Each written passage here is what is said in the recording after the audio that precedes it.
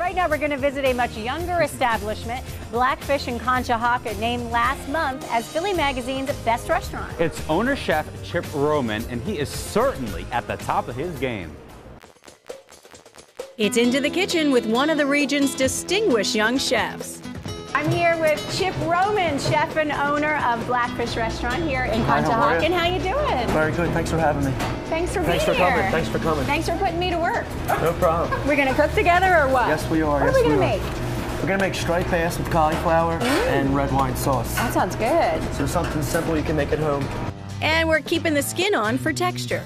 The key to getting crispy skin is to have dry skin. I never knew that. Well, if it's wet, it steams. It's his technique and taste that has people talking. What do you think of all the high praise you've been getting in your restaurant, too? You must be pretty thrilled. Yeah, you know, it's very humbling. Yeah. So we're very happy, though. I mean, Philly Magazine voted it the #1 place to go in 2011. That's huge. And Chip attributes his success to hard work and a harmonious staff. So it's all about the people that we work with. It's not just me. And we're very dysfunctional, you know. I'm the biggest idiot here. Is that right? We all know that, yeah. So. I'm going to take a poll. Oh, yeah, they agree. I've got a great support system at home. My wife, you know, is tremendous. My parents wanted to give me a better life, so now I want my kids to have a better life.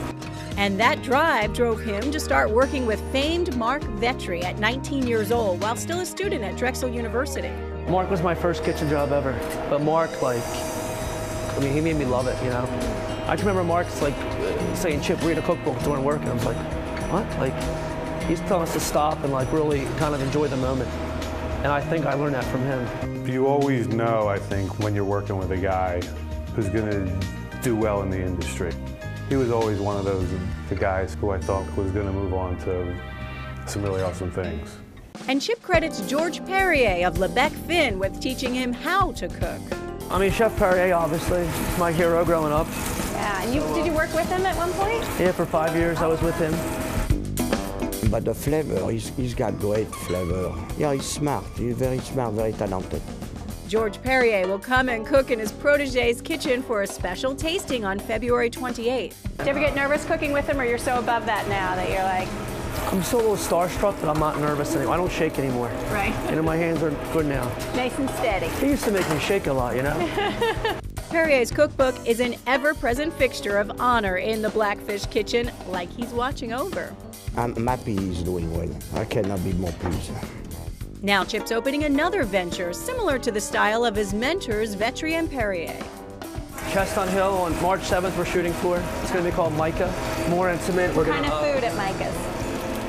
It's going to be similar to what we do at Blackfish, but again, we're going to slow down the service. We're going to do more courses. It will feature full tasting menus plus a liquor license, so guests can enjoy the full classic dining experience that Chip's getting famous for. Right here now. Yeah, right there. Just like that? A little more. Okay. A little more. Are you a hard guy to work for? Nope, I'm easy. I find that. Oh, I got some on top. Don't laugh. Look how mad he is. I'm easy. A strive for perfection makes a master chef thrive. Chip Roman is a young superstar chef, certainly making his mark.